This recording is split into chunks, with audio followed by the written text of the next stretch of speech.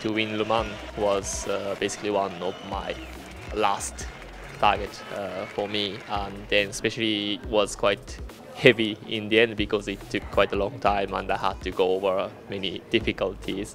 So of course after one win you will never lose the motivation to win again, but the pressure there would be kind of different.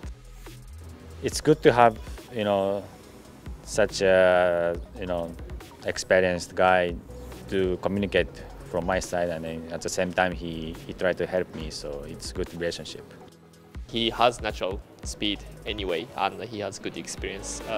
He just needed to adapt to the team, and which he's doing really well. Le Mans 24 hours, it's quite different to normal WEC races.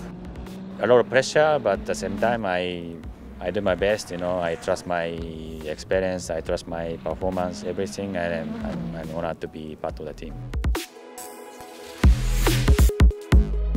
The car 8 crew, the drivers, and also the engineers, I think they are doing really nice job to help Ryo.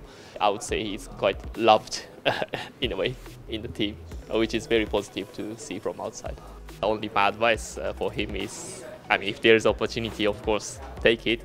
I really hope that he can make it this year, and if not, of course, he has a long career to challenge another time. So I just simply hope for the best luck for him.